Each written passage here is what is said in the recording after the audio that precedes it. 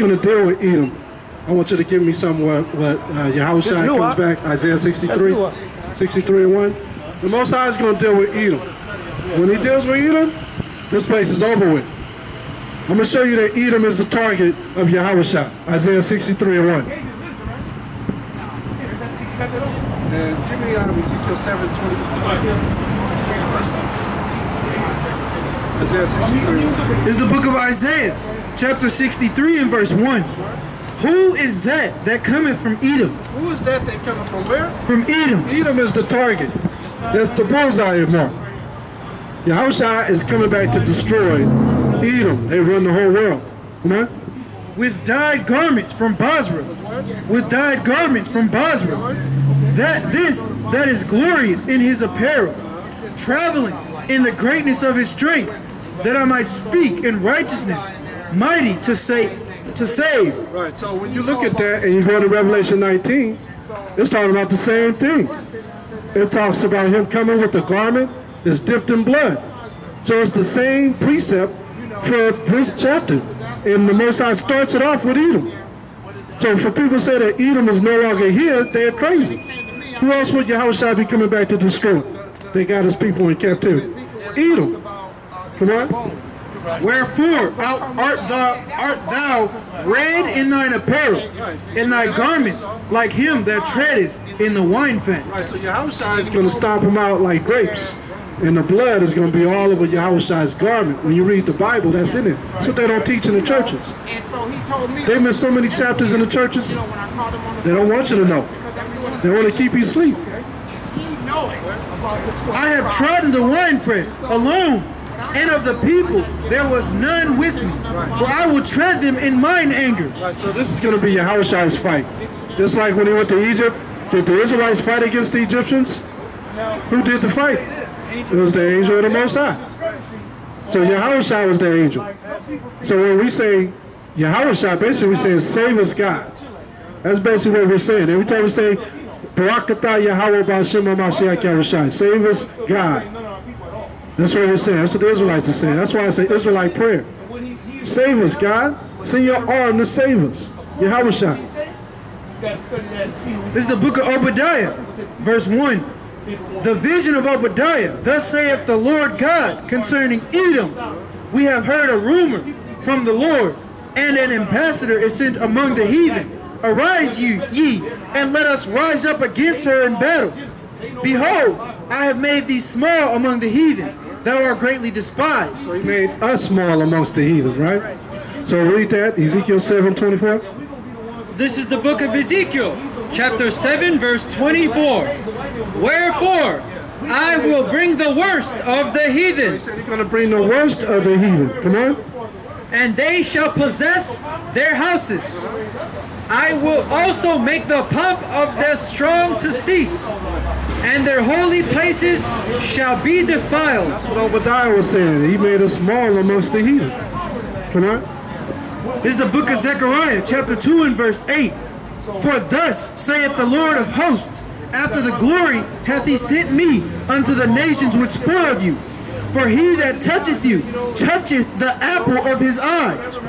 Give me that. Go to Deuteronomy 32 and 32 and 8.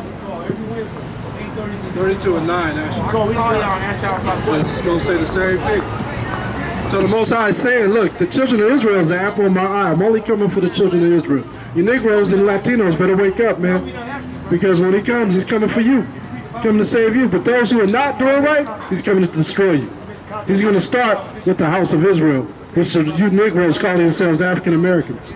He's going to start with y'all. This is Deuteronomy 32 and 9. For the Lord's portion is his people. Jacob is the lot of his inheritance. He found him in a desert land, and in the waste howling wilderness. He led him about. He instructed him. He kept him as the apple of his eye. As the apple of his eye. Right, so Israel is the apple of the Most High's eye. Come on. This is the book of Exodus, chapter 4, verse 22. And thou shalt say unto Pharaoh, Thus saith the Lord, Israel is my son, even my firstborn. My what? Even my firstborn. So Israel is the firstborn. So always remember that. The Most High is coming for his children that are on that sign. That's why we got that sign out.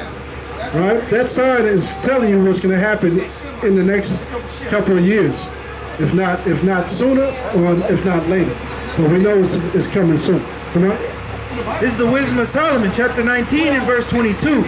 For in all things, O Lord, thou didst magnify thy people and glorify them.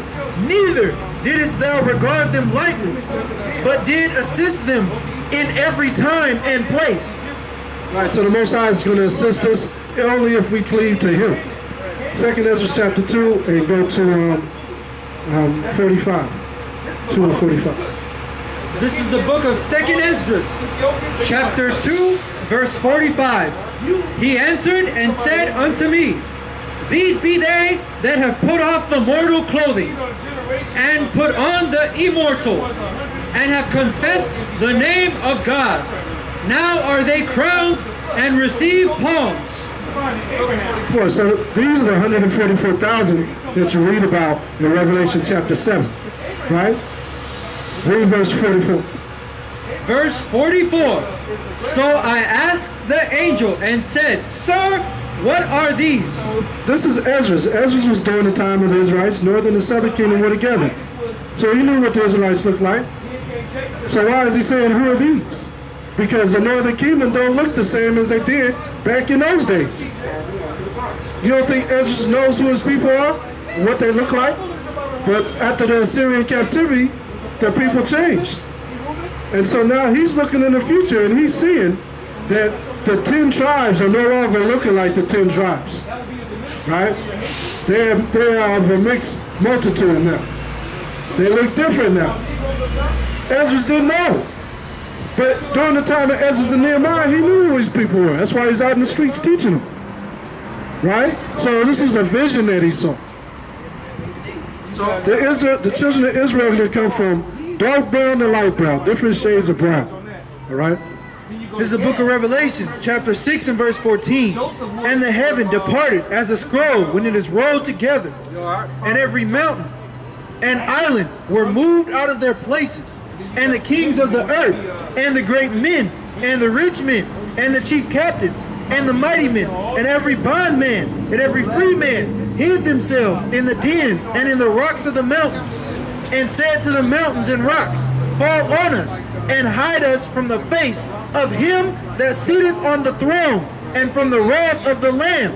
For the great day of his wrath is come, and who shall be able to stand?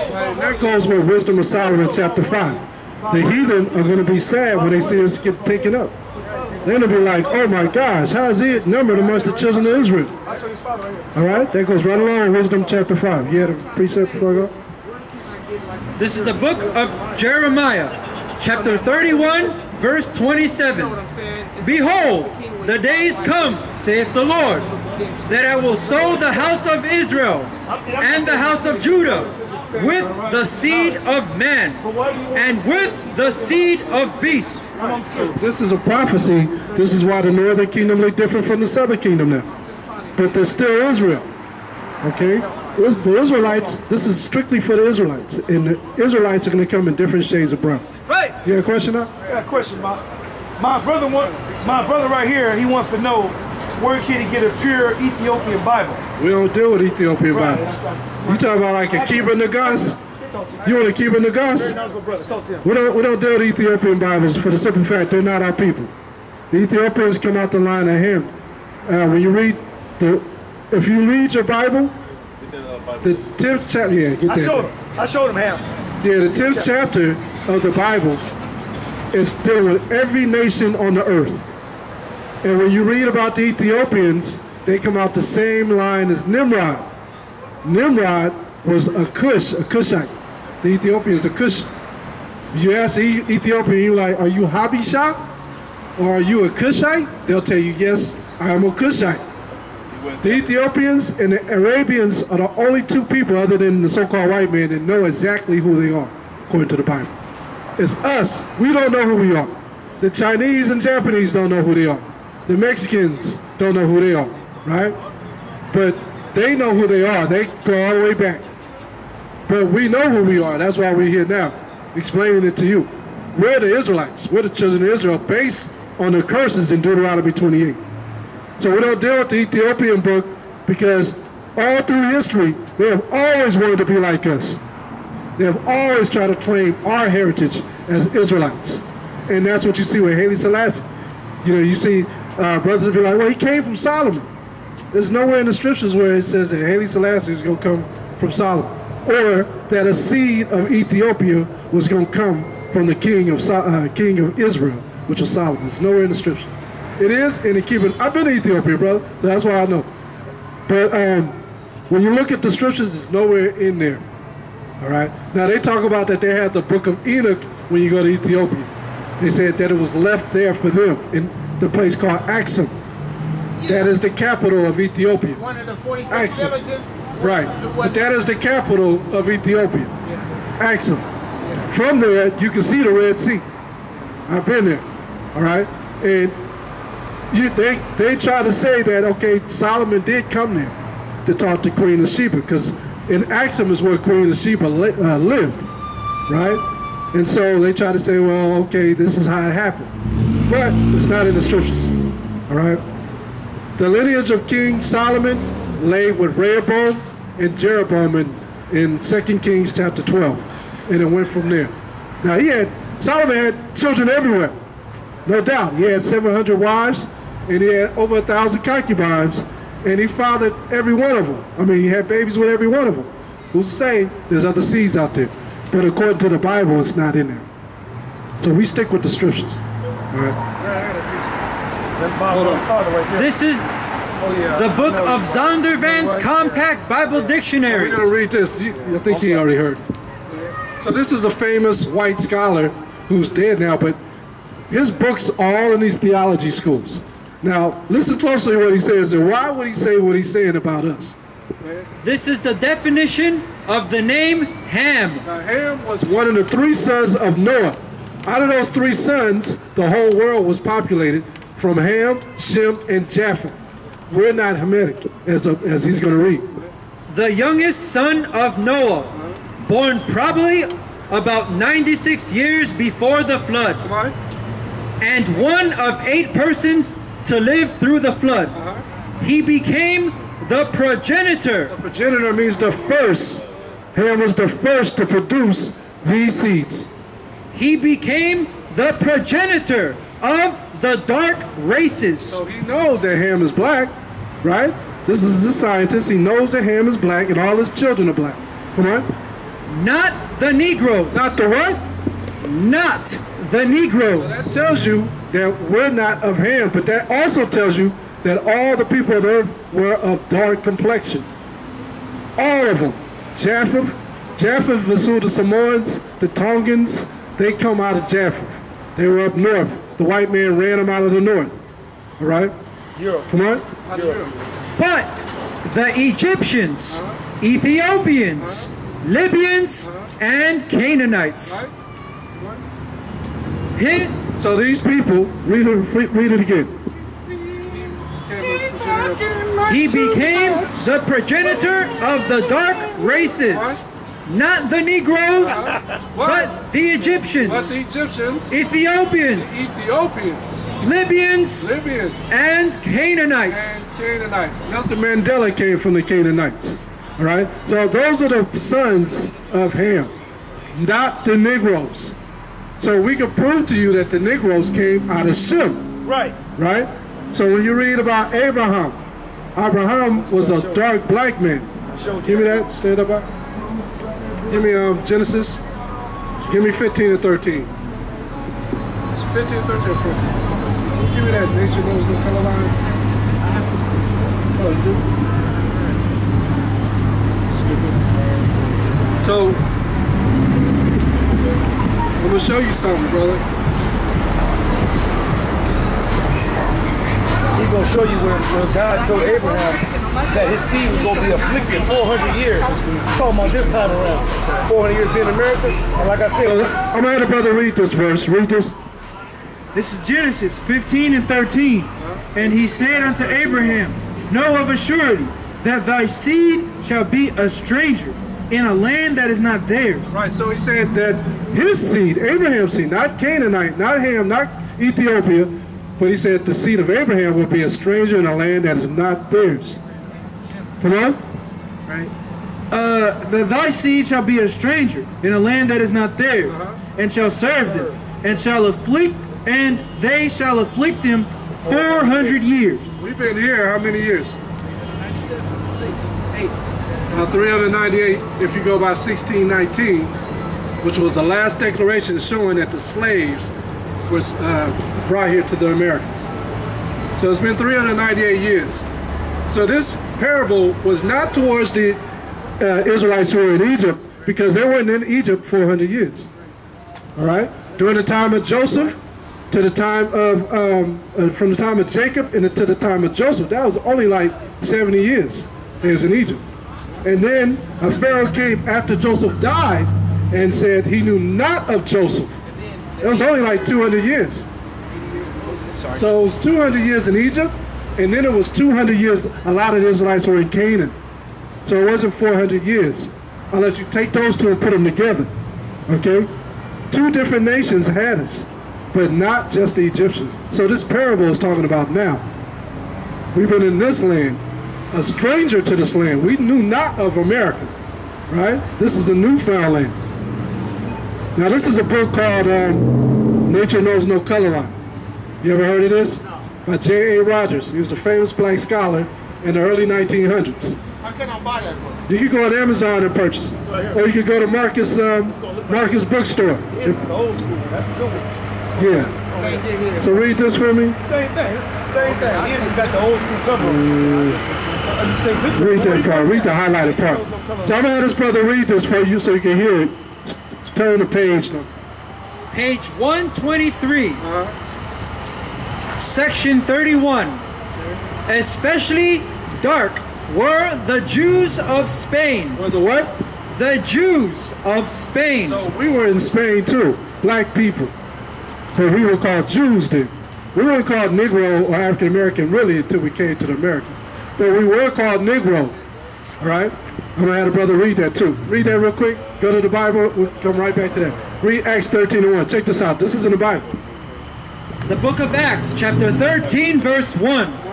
Now there were in the church that was at Antioch certain prophets and teachers. Now, if you read the Bible, you understand the Bible. The only people that could be prophets in the Bible were Israelites.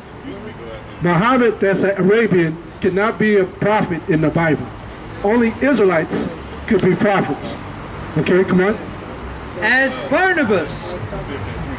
Verse 1. Now there were in the church that was at Antioch certain prophets and teachers. So in Antioch, that was Turkey over there in the Middle East. Go ahead. As Barnabas and Simeon, that was called Niger. They were called what? Niger. Now, Niger, when you look it up on the Bible dictionary, was that app that you got? What's it called? The Blue Letter Bible. Or a sword, eastward. If you look up that word Niger and the pronunciation, it was called Niger. Right? Or Negroes, the same thing. It's the same principle. Right?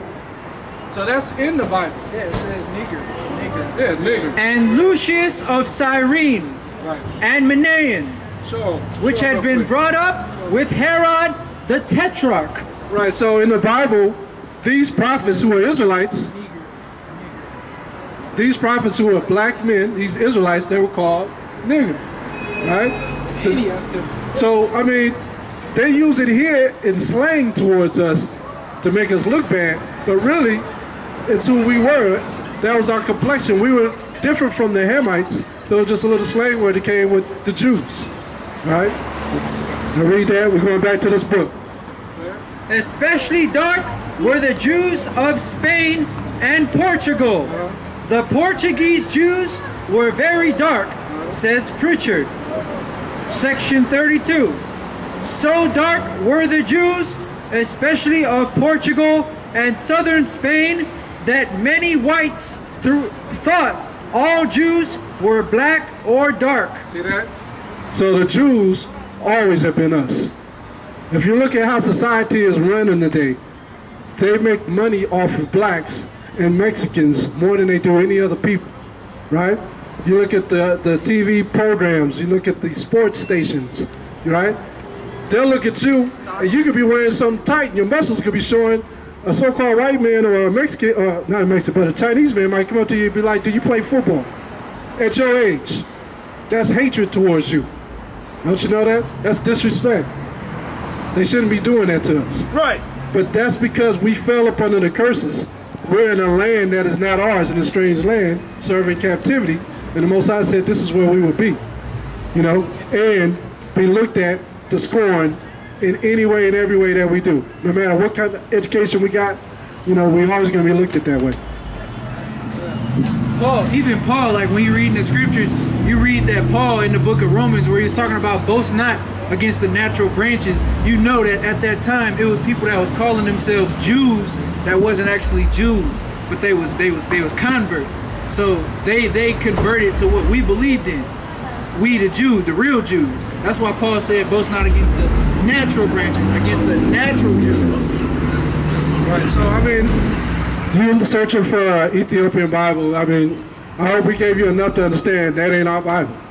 You know, the keeping the gods, I mean, Bob Marley talked about, Bob Marley was not a black man if you didn't know. His father was white. So it's based on the seed of your father, not your mother. So I mean. What about the Japheth and the Canaanites? Say that again? Japheth and the Canaanites. Japheth? They don't Japheth? with us? And no, the Canaanites should tell you, we just read, Canaanites are from the seed of Ham. They're Hamites. You mentioned Shem. Shem is us. So three brothers, always remember, in the book of Genesis, Noah had three sons. Shem, Ham, and Japheth. Shem, Ham, and Japheth. We come from Shem. Well, how come we don't have a Bible on Shem? Well, we can study a Bible. This is our Bible. It was stolen from us. It's about Shem. It's all about Shem. This is all about us. This is our history. I mean, but you got a lot of different holy Bibles. It's not about. It's not about. So what we use is the 1611 King James Bible. That's the best thing for us because it keeps the color in there. If you get an NIV, it takes the color out. NIV, hold on. NIV takes verses out as well. Okay, so we use the 1611 because not only that, it shows the migration of the 10 tribes, which are the Puerto Ricans, the Cubans, the Dominicans, all of those brothers, the Mexicans, how they got to the South Americans and became Aztecs and Incas. It shows their migration. They were dark people like us too. But prior to them coming here, they left a captivity in the Middle East called the Assyrian captivity. So they were, you know, the, what do you call it? Exchanging of faces. What do you call it? Confusion of faces took place when we were in captivity. Just like in this captivity. It's confusion of faces. When you look at Vanessa Williams, you know it's a sister, but you're like, what do you mix with? You know? Eddie Berry, what do you mix with? You know? No, she's a sister. You know what I mean? That's how the Mexicans are. They brothers and sisters. You know what I mean? They just been mixed. Confusion of faces. But it's based on your father. So that's the history of our people. Now, the so-called white man, when you look at how he studies, he says, oh, it's based on your mother. Now that just messes everything up. Brings total confusion. Right? Go to Matthew chapter 101. Let me show you something in the Bible concerning how we're supposed to look at things. And you got Job 8 and 8? Read that. Hold on. This is the book of Job, chapter 8, verse 8. Now this is in the Old Testament. Come on. For inquire, I pray thee, Job, of the... Yeah, Job chapter 8 and 8. So say that again. For inquire. Inquire means a question. I pray thee, of the former age. Of the what? Of the former age. We're supposed to look in our past like Alex Haley did. Not on our mother's side, but on our father's side. A lot of us don't know who our father is. Go search. They got census. You know, that's why Esau has a so-called white man has all these vices now. Where you can go do a search. Not a DNA search, because the DNA is not accurate. But a search. And prepare thyself to the search of their fathers. Search of the what? Of their fathers. No, your mother. Of their fathers. Of their fathers. Now the Jewish people go by their mother. But the Israelites, our people, we supposed to go by our father. Okay? Read that, Matthew 1:1. It's the book of Matthew, chapter 1 and verse 1. The book of the generations of YAHAWAH. This is the book of generations of who the world calls Jesus Christ. Now they say that it was a virgin birth, right? But if it was a virgin birth, what? You wouldn't even have to have the generations of Christ. Come on. To be prince over my people Israel. I have been with you wherever you have gone, and have destroyed all the enemies in your path. I will make you a great name among the great ones of the earth. I will assign a place for my people in Israel. There I will plant them, and they shall dwell in their own land.